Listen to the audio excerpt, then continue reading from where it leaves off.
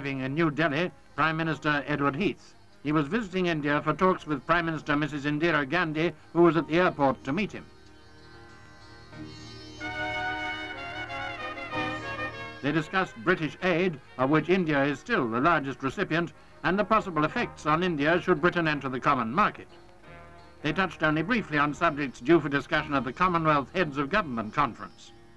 And on the proposed British arms supply to South Africa, they were agreed that nothing would be gained by personal discussion at this stage. During his 3-day visit, Mr. Heath visited Mahatma Gandhi's tomb to lay a wreath.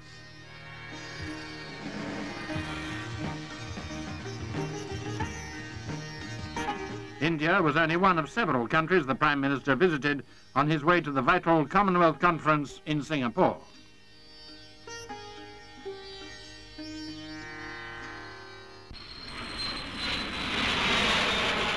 Local residents in the Vale of Aylesbury